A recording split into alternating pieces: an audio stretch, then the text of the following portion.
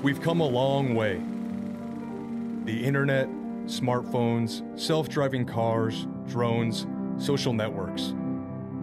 We have better medical knowledge than ever before, more access to information than any other time in history. We can fly to the other side of the world in a matter of hours.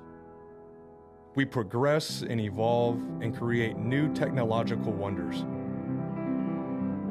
But not everything new is progress. Not everything forgotten irrelevant.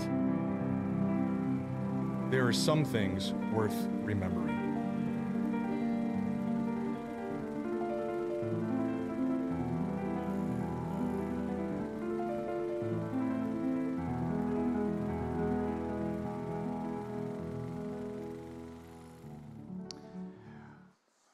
Good morning. I want to give you a little update before we jump into the Forgotten Art series, because many of you have been asking me, how are you doing, Pastor? How are you doing? And if you weren't here last week or 2 weeks ago and don't know my little progression, here's kind of my story in a short version. I seem to get sick about every 12 to 15 years or so. I've never missed a Sunday preaching at Shoreline in the 13 years I've been here. But couple weeks ago, I got what I thought was nasal drip and burning in my throat from allergies, and so I had allergies for a few days, and then came here and preached, and then had a doctor friend of mine say, you should go get checked for COVID. And I said, well, I got a good immune system, I got double vaccination when it came out, and I feel fine, I just think I have allergies. He says, you should go check, and I went and checked, and they said, you're positive for COVID. And so I locked myself away for a bit, and worked from home, but I felt like I had allergies. So I didn't really, and I know some people have had very significant challenges with COVID, but in my case, it was kind of a non-event, but thank you for your prayers, and I'm allowed back out, and I'm allowed to be preaching. They actually called me. It was really sweet. The county called me, and they said, on my phone, it said, COVID team or whatever, and I answered, and they said, how are you doing? I said, fine. They said, can we bring you any food or water? I'm like, no, I've had like 60 church members call and offer to bring me food and stuff. I'm fine.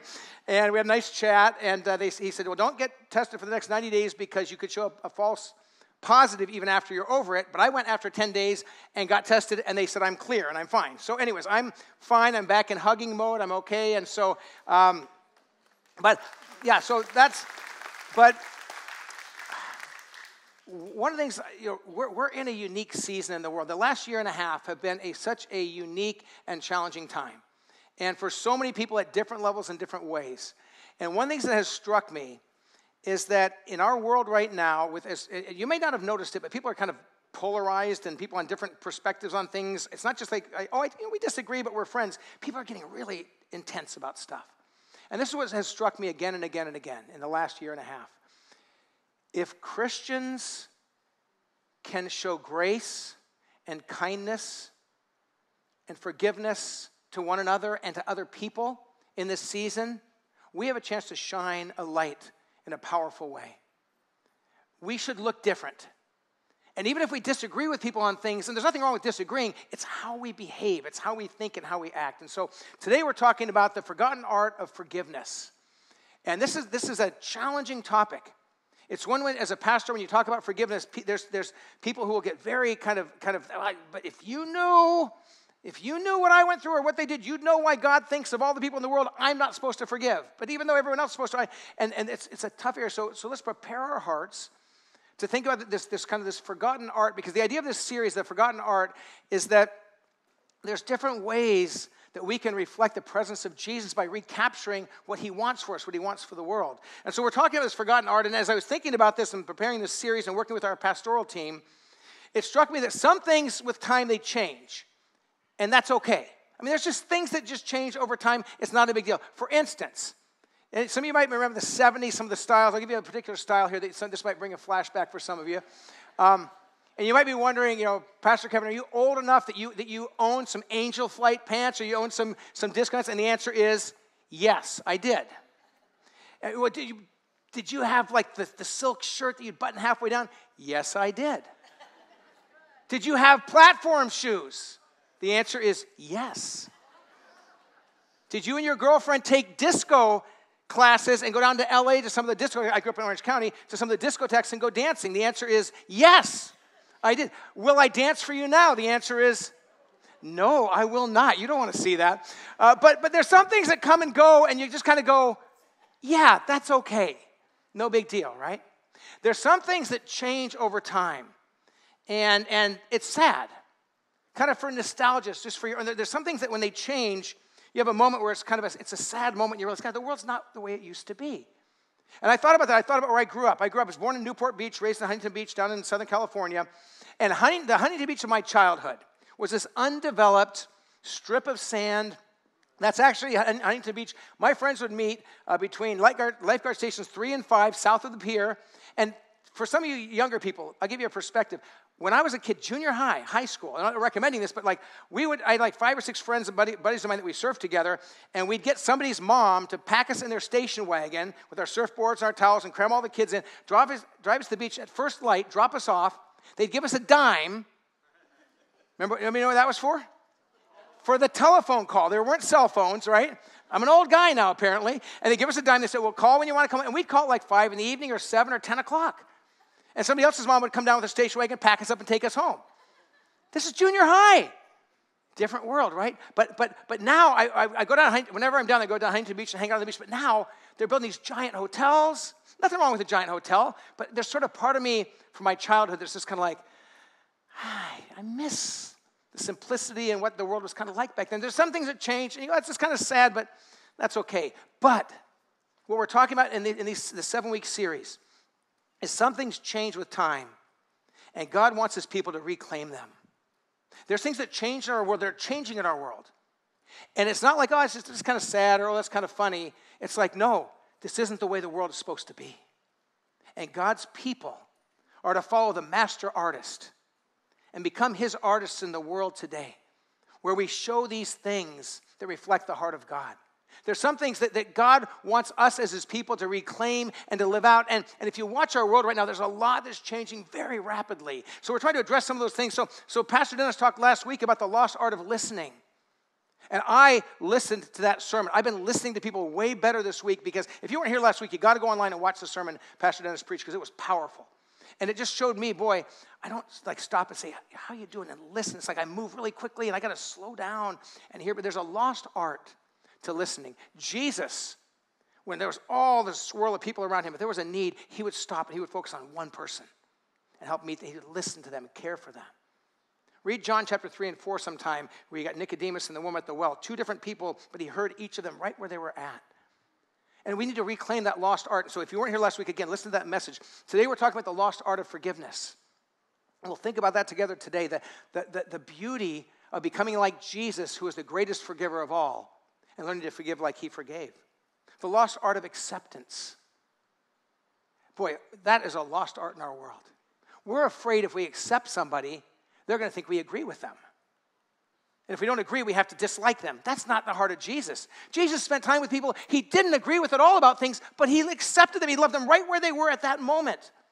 Jesus accepted me at 15 years old when I was a rebel and a hard-hearted punk, and he loved me right where I was. He didn't approve of how I lived, but he accepted me right where I was. And that's the heart of Jesus for the church. We're going to talk about that in the coming weeks. The lost art of blessing.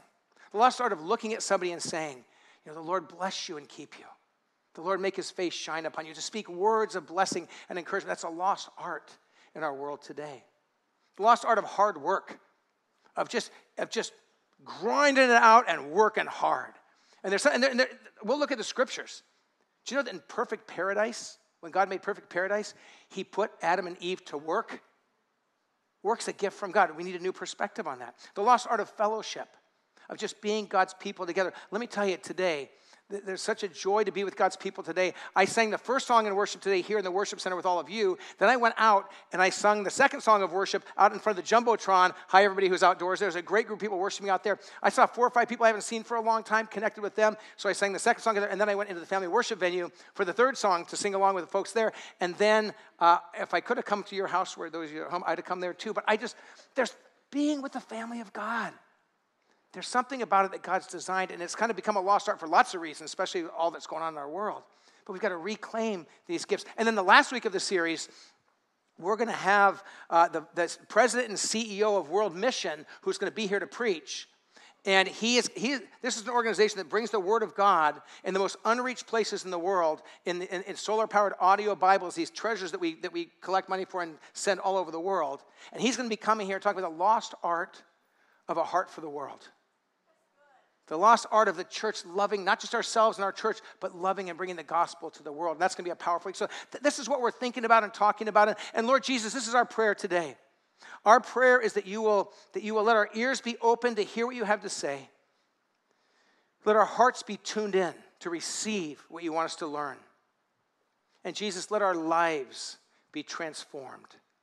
That even as you are the master artist that shows what every good thing looks like, may we become artists in this world, showing the beauty and the goodness of who you are and what you've done. That following you means living in a different way that is so compelling and so beautiful. It will draw the world in. Speak to our hearts today, we pray, in Jesus' name and for his glory. Amen. Well, today we're going to talk about the forgotten art of forgiveness. And as we're going to do each week, we're going to begin, kind of the first movement is the master artist plan. What is God's plan when it comes to forgiveness? If you have your Bible, open to the Gospel of Matthew chapter 18. And in Matthew chapter 18, beginning in verse 21, there's this account with Jesus and Peter and the disciples, but then it goes into a story that Jesus tells.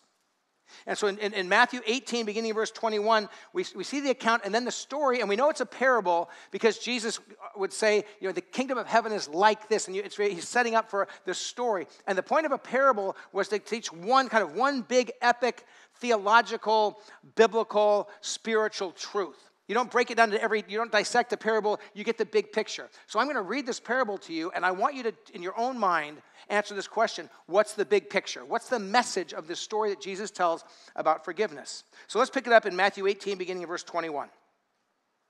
Then Peter, one of the disciples, came to Jesus and asked, Lord, how many times shall I forgive my brother or sister who sins against me?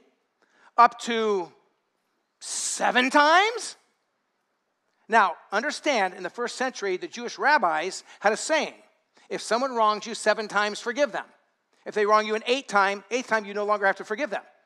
That was a common saying. 7 times was like the maximum forgiveness. So Peter comes to Jesus and says, he heard this saying going around. He said, should I forgive someone if they wrong me, my brother, sister, 7 times? Like the most that a Pharisee a religious leader would have you do. And verse 22, Jesus answered, I tell you, not 7 times, but 77 times. Or you could translate that 7 times 70. Now the point is not 77 times or 490 times. That's not the point. What's the point? Peter says 7 times, and Jesus goes, oh, way more than that. And then Jesus, to make that point, tells a story. Please let the Holy Spirit speak to your heart as you listen to the story of Jesus. Verse 23. Therefore, the kingdom of heaven is like a king who wanted to settle accounts with his servants. As he began the settlement, a man who owed him 10,000 bags of gold was brought to him. Now, scholars try to figure out exactly what that is in modern economy. But let me tell you what it is.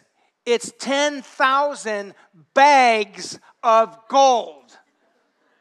It's millions of money. I read some scholars that said billions in today's economy. The point is, more than this guy could ever pay back in 100 lifetimes, right? And he owes this king. Now, again, Jesus is telling a story to make the point. So what's the big point, right? It says that a man's brought to him, owes him 10,000 bags of gold. Since he was not able to pay, no kidding, right? The master ordered that he and his wife and his children and all that he had be sold to repay the debt, to recoup what he could. That was common practice in the ancient world. An entire family could be sold into indentured servitude to pay what somebody owed. So Jesus is using a familiar concept there. So you get the picture, right? Now, verse 26. At this, and picture this in your mind, the servant fell on his knees before the master, before him. Be patient with me, he begged, and I will pay back everything, which obviously he couldn't do, but I'll pay back everything. The servant's master took pity on him, canceled the debt, and let him go. All right, the story continues, verse 28. But when that same servant, that exact servant, went out, he found one of his fellow servants who owed him 100 silver coins. What's the point there? A fraction of a fraction of a fraction of a fraction of what he just got forgiven, right? he grabbed him and began to choke him. "Pay back what you owe me," he demanded. His fellow servant fell to his, now see if this sounds familiar. His fellow servant fell to his knees and begged him, "Be patient with me and I will pay it back." Does that sound familiar at all? That's what this guy was just saying for when he got forgiven massive amounts more. Look at verse 30. But he refused. Instead, he went off and had the man thrown into prison until he could pay back the debt. When the other servants saw what had happened, they were outraged, and they went and told their master everything that had happened. Then the master called the servant in. "You wicked servant," he said, "I canceled all that debt of yours because you begged me to. Shouldn't you have had mercy on your fellow servant just as I had on you?" Shouldn't you have had mercy on your fellow servant just as I had on you? Shouldn't you have had mercy on your fellow servant just as I had on you? In anger, his master handed him over to the jailers to be tortured until he should pay back all he owed. And listen to the last line, verse 35. "This is how my heavenly Father will treat each of you, unless you forgive your brother or sister from your heart." And so concludes the reading of God's word. Wow, right? It's like, okay, Jesus, make the point clear, would you? I think the center point, I think the key theme of this message is this: shouldn't you have had mercy on your fellow servant just as I had on you? Now, when we read a story in the Bible, we'll oftentimes can see ourselves in the story. And when I look at this story, I see myself in this story. You know which character I see myself as? As the first servant. I think that's the right posture for us. To see ourselves as the one who has, if you've come to the cross, if you've received Jesus, you know that at that cross, all of your sins were washed away. All of your brokenness was taken. By his wounds, you were healed. Every word you've spoken, thought you've thought that you shouldn't have thought, everything you've done that you shouldn't have done, all the sins taken, and Jesus took them on himself and he paid them all. 10,000 bags of our sin on Jesus, washed away. When I think of this story, that's me, forgiven by Jesus. And then when I go out and see somebody else who's wronged me, a fraction of what I've wronged Jesus, here's my question. Do I grab them by the throat and say, "How dare you?" Do I judge them, condemn them, refuse to forgive them? Or do I recognize the amazing grace of Jesus in my life and grapple with this difficult, painful, challenging process of learning to forgive? Because Jesus tells his story with absolute seriousness. Peter is saying, how often should I forgive? 7 times? Jesus says, way more than that. Here's a story to make the point. So, let me ask you, if you're a follower of Jesus, have you been forgiven much? What has he forgiven you? What thoughts have gone through your mind that you know nobody else knows, but you know they've been there, and he's washed them clean? What words have you spoken? I've been married. My wife and I are pushing toward 40 years of marriage. I've had those moments where we're going at it about something, and I let words come out of my mouth, and when they're like out of my mouth, in the air, on the way to their target, I wish I could grab those words and stuff them back in my mouth, because then I see them land and hit her and what it does. And I've had a lot of times in my married life I've had to say to my wife, "Sherry, would you forgive me?" And my wife, as sweet as she is, she's had times she's had to come to me and say, "Kevin, would you forgive me?" I've had to go to each of my 3 sons at different times and say, "Dad was out of line. I'm sorry. Will you forgive me?" I've done that. Neighbors, friends. I can't have any relationship over a long haul where at some point, as a broken, sinful person, redeemed by Jesus, but still walking through this life, where I don't have to say, "You know what, I'm sorry." This is part of our journey. And so Jesus is painting this picture for us of the master artist is God Almighty, Jesus who walked among us, Jesus who gave his life to forgive us of all of our sins. Then you read Ephesians 4:32, and Ephesians 4:32 says this: "Be kind and compassionate to one another." Listen to this: "Forgiving each other, just as in Christ God forgave you." How am I supposed to forgive somebody else? Just as in Christ, God forgave you. What was that like? Absolute forgiveness, massive forgiveness. That's the calling of Scripture. Look at Colossians chapter 3, verse 13. In Colossians 3:13, we read this. Bear with each other and forgive one another if any of you has a grievance against someone. Forgive as the Lord forgave you. Forgive as the Lord forgave you. I'll be honest with you, as your pastor, this is not an easy one for me. This is one of the toughest calls of God. To forgive people like Jesus forgave me, because Jesus looked at me in my brokenness, in my rebellion, in my sin, where I wanted nothing to do with him, and he died on a cross for me. How's it going in forgiven? Man, I just know, I can't speak for anybody else but myself, but I can say it's a challenge. And so here's the picture I want us to have. That God's dream, the vision of God, the heart, God's dream is thoughtful, intentional, reflexive forgiveness. To think about it, to recognize I've been hurt, this person's wronged me. I'm choosing intentionally to forgive. And I'd love it if someday I forgave just naturally, automatically. I'm not there yet. I got to go through a whole process. Lord, help me first just not get angry or not want to retaliate. That's the first thing, right? And then, okay, Lord, I want to know how to forgive like you forgave. And here's what we're so afraid of. Here's what we're afraid of. We think if we forgive someone, then what we're saying is what they did wasn't wrong. It was okay. If I forgive, then it'll seem like I'm saying it's okay.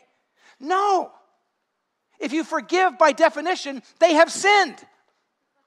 The fact that you are forgiving means they've sinned. They're wrong. I'm just choosing to forgive in response to their sin, to what they've done against me, against somebody I love. Forgiving doesn't say it was okay. Also, here's the thing we worry about. If I say, I'm going to forgive, if I forgive, I'm telling them they can do it again. I'm just opening myself back up again. No. You can forgive somebody and still say, but I can't really be around you much. You can forgive somebody and say, well, but we need a restraining order. You follow me? I mean, you can forgive in your heart like Jesus and not tell them they can keep acting that way. Forgiveness is saying, what you did was wrong, what you did was sinful, and forgiving is saying that I am going to release it. I'm not going to let that imprison me with bitterness and anger and hatred towards you. I'm going to seek to respond like Jesus. And so I want to encourage you as a starting, and if there's one thing you take from this message today, I hope it would be this. When someone has wronged you, when someone has sinned against you, if you're a follower of Jesus, if you are a Christian, if you're not a Christian yet, this will apply if you eventually become a Christian.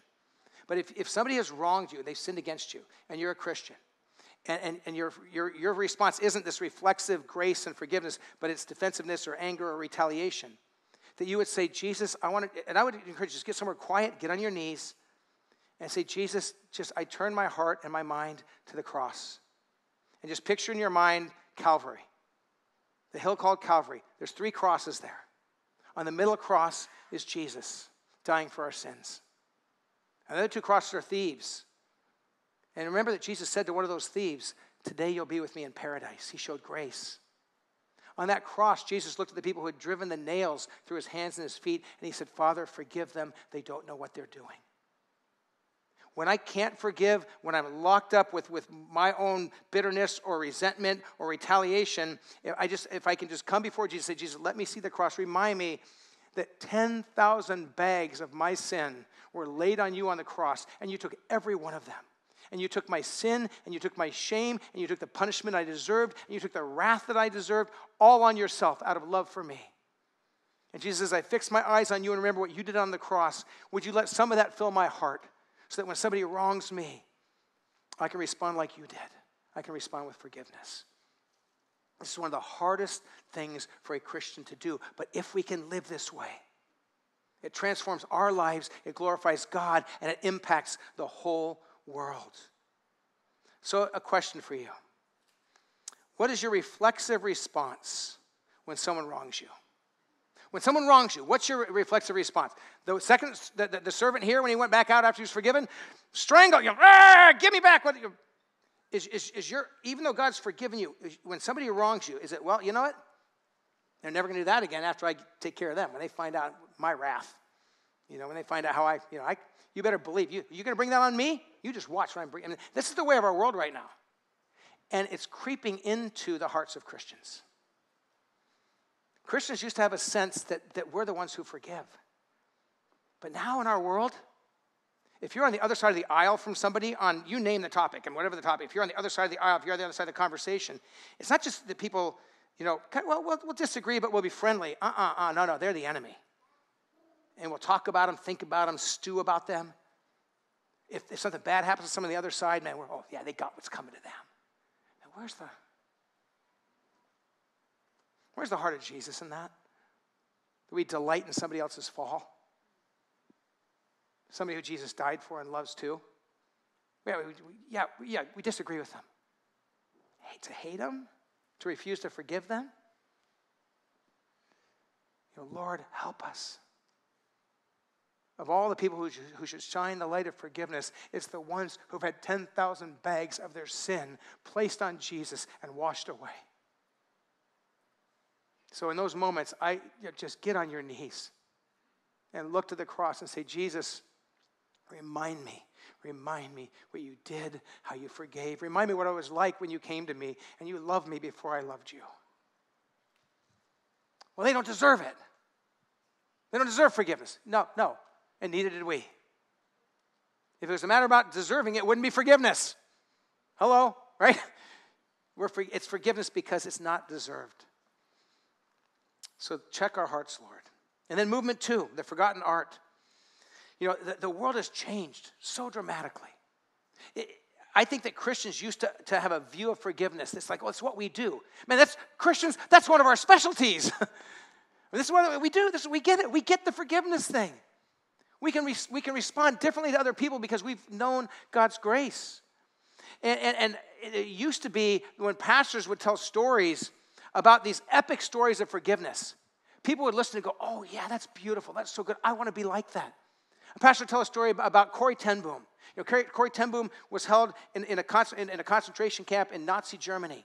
She watched her sister die. She was accosted and abused by the guards. And Corrie ten Boom, after she was finally released, traveled around talking about Jesus and forgiveness. And she'd just given a talk on forgiveness in a church. She's standing outside afterwards greeting people, and a man walks up to her and she recognizes him. He's one of the guards from that camp.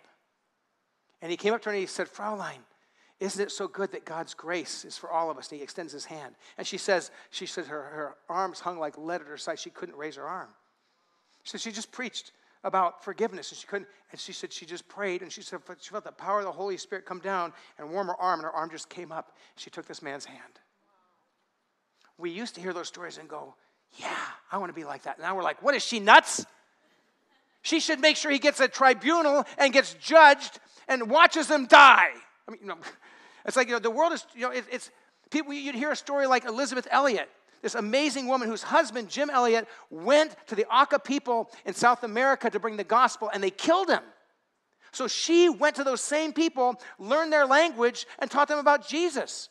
We used to hear those stories go, man, what a hero of faith. Now, like, she did what? Why would she do that? They killed her husband. We have to be careful that our hearts have not become hard. Of all the people in the world who should be able to say, there is grace, grace, grace for you for whatever you've done. It's those who've received the grace of Jesus. Amen? We should be those people.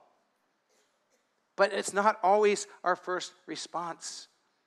In our polarized world, it's getting worse and worse, I think.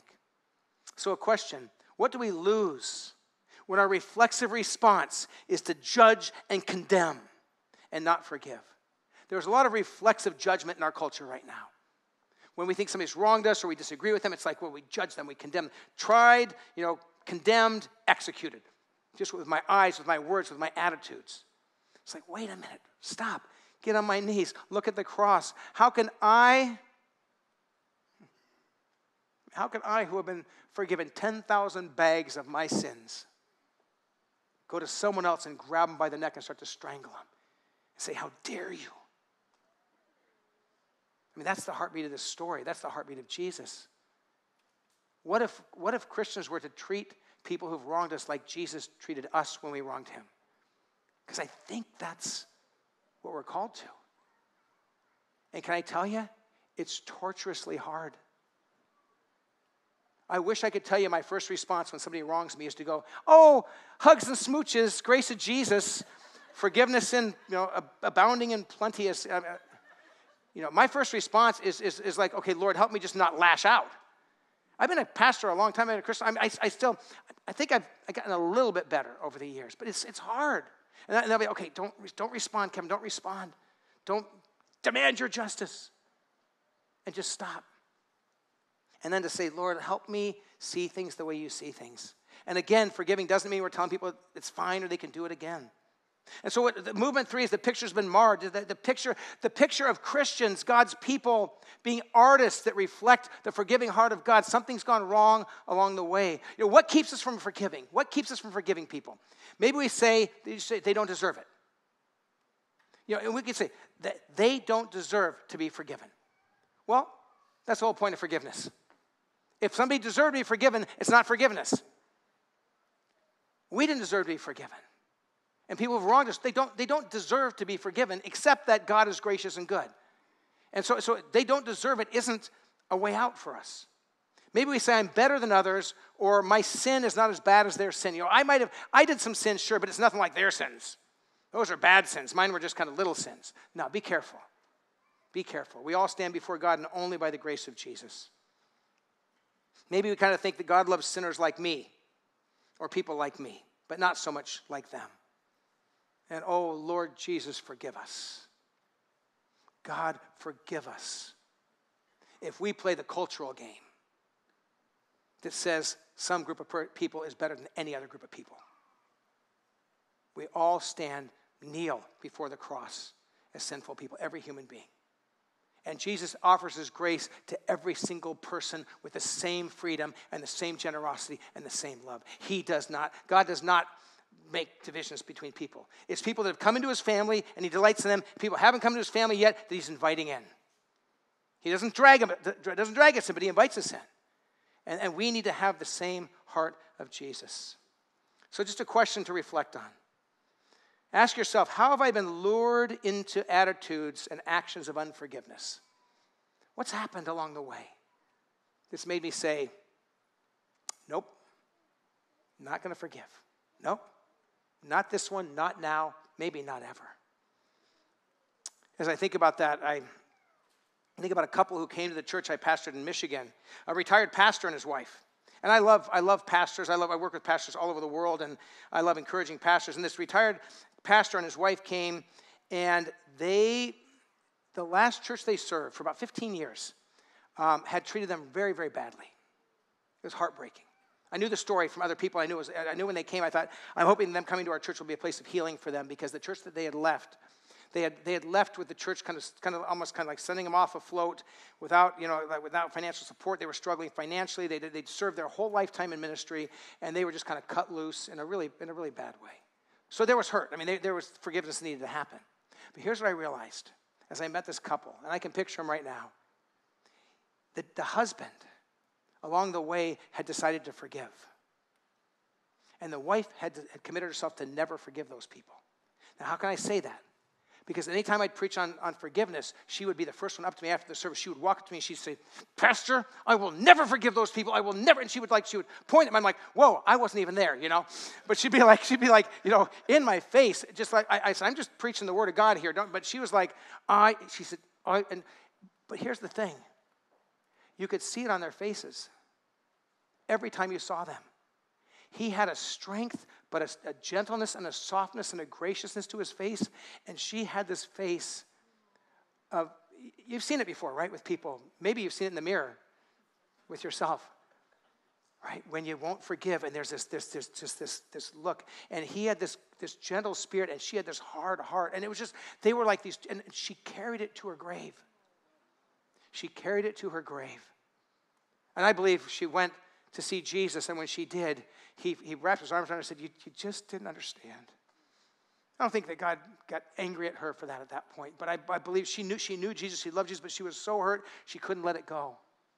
I had a professor in seminary named Lou Smeads, an ethicist and a brilliant, brilliant guy.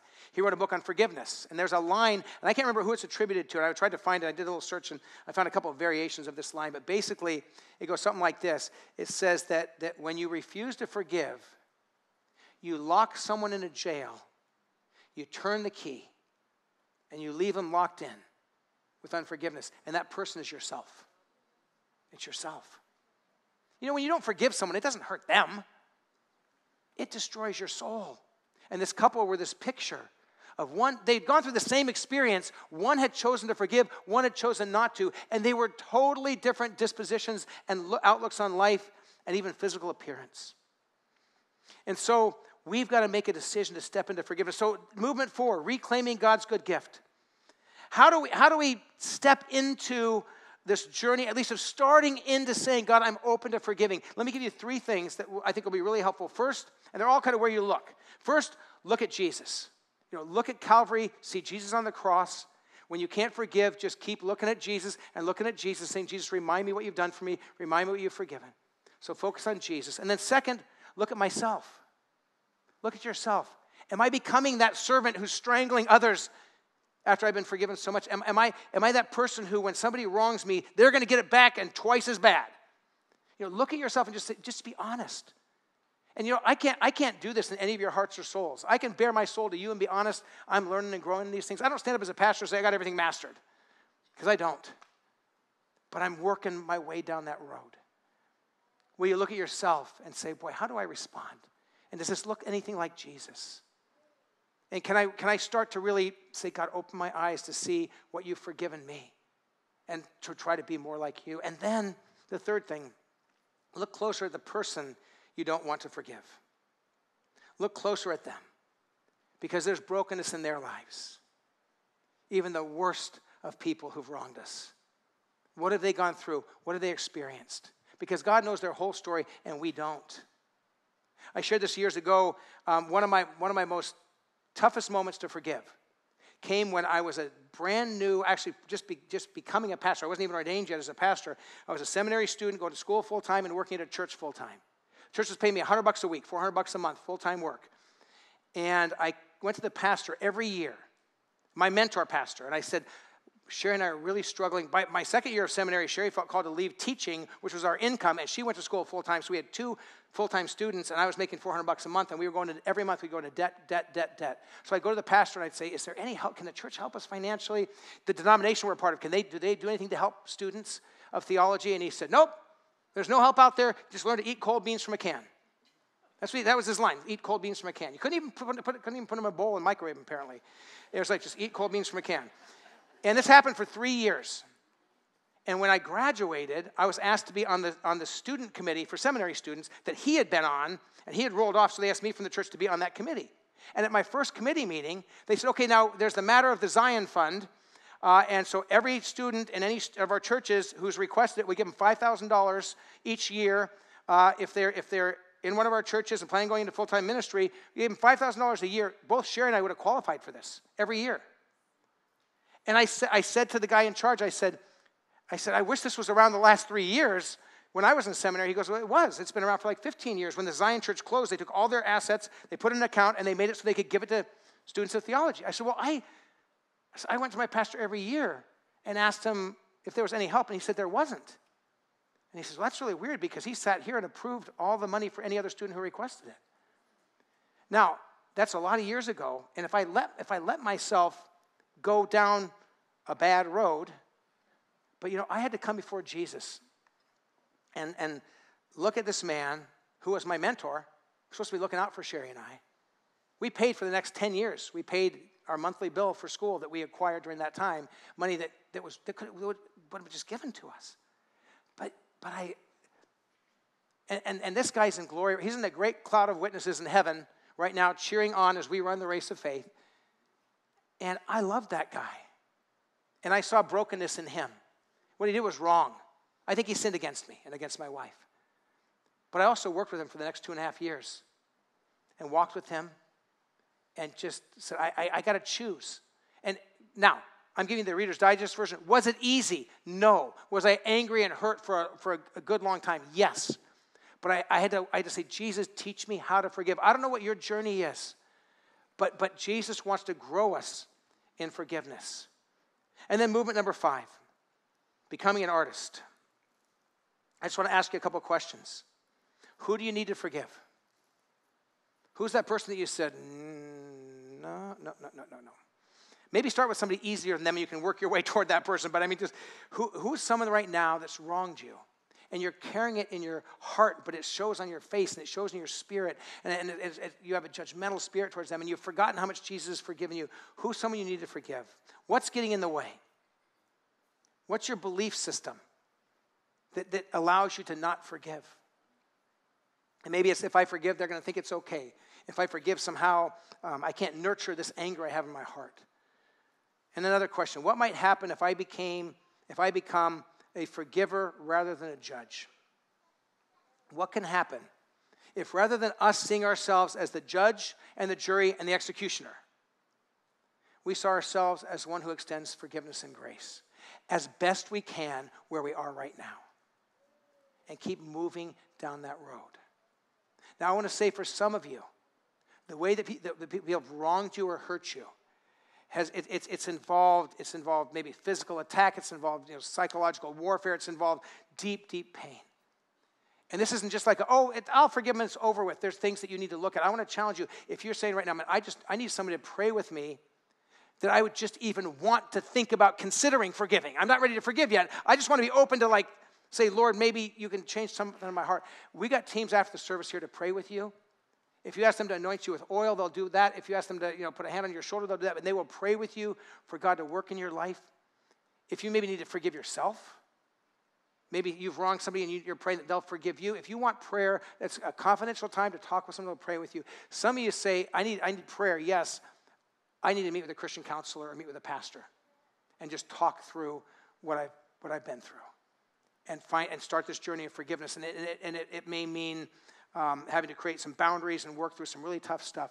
We have on our team here, we have a man and a woman, both who are trained counselors who are available to church members, and they'll meet with you and help give you a reference. If you say, man, there's a depth of anguish, hurt, pain, anger, whatever it is, I'd love to meet with somebody. After the service, talk with Pastor Dennis or call this week and say, hey, can I talk with Pastor Dennis? And just say, Dennis, I would love to meet with somebody and start to walk through what's going on inside of me, because it's going to be a journey. It's going to be some work. We're here at that level to walk with you. If you say, I just wanted to meet with a pastor and talk and pray with a pastor, we're here to do that too. And if you're at home and you're not ready to come, and we'll meet you online. We'll do a video chat. This is so important. And can I say, don't carry to your grave a hard heart, a bitter spirit, and a countenance that just says, I walk in anger all the time because I can't let this thing go. God wants to forgive them, but he also wants to set you free. And so open your heart to that and walk down that road. Will I hear the call to forgive others as God in Christ forgave me? Listen to these words again from Colossians 3:13. Bear with each other and forgive one another. If any of you has a grievance against someone, forgive as the Lord forgave you. Lord Jesus, this is our prayer today. Wherever we are, some folks are just alone in their home or with a group in their home. We have folks out in the courtyard and in the family worship venue here in the worship center. But Lord, wherever we are right now, draw near to us. For we who have come to the cross and received you, Jesus, remind us of the greatness of your forgiveness and the price you paid. And I want to pray for you right now, if you're saying, I'd love to figure out this forgiveness thing, but I don't really know the forgiveness of Jesus. You're saying to forgive as God forgave me in Jesus, but I haven't yet received that forgiveness from Jesus. I'll tell you, that's your starting point today. And if that's you, if you say, I just would like to know this Jesus who washes sins away. If that's you today, would you just hear these words? If you come to Jesus right now in prayer, say, Jesus, I accept your forgiveness. I believe that you are God who came to be among us. You died on the cross and you took my sins, you took my shame, and today I'm going to receive you. Would you just in your heart say, Jesus, I receive your forgiveness.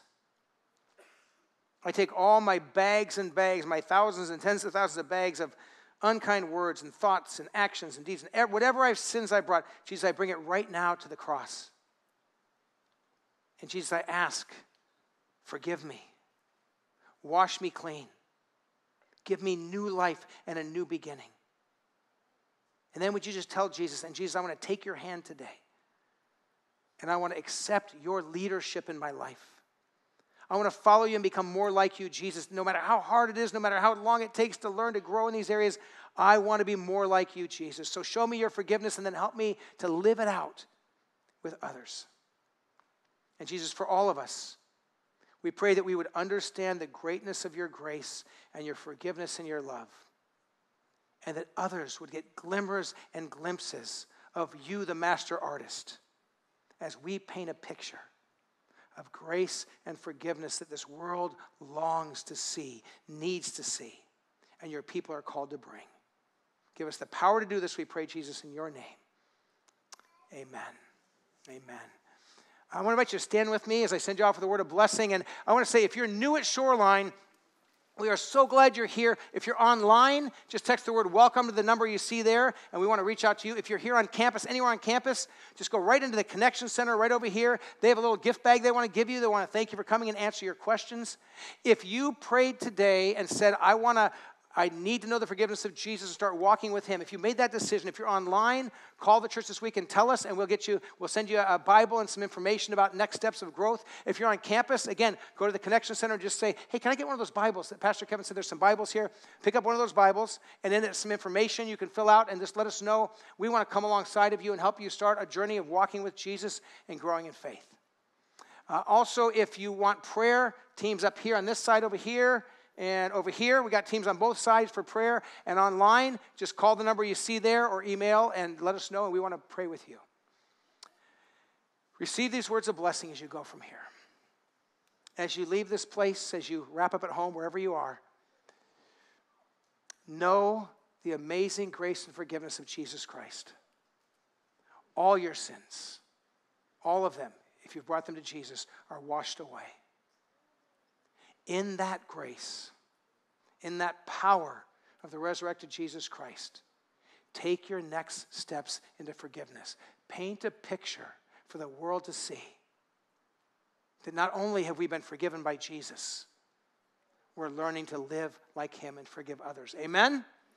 God bless you. Have a great week, and I'll see you back here next Sunday. I get to preach the next 3 weeks in a row, and so I'm thrilled to be here. Pray that we all gather together again next week. God bless you. Have a great day.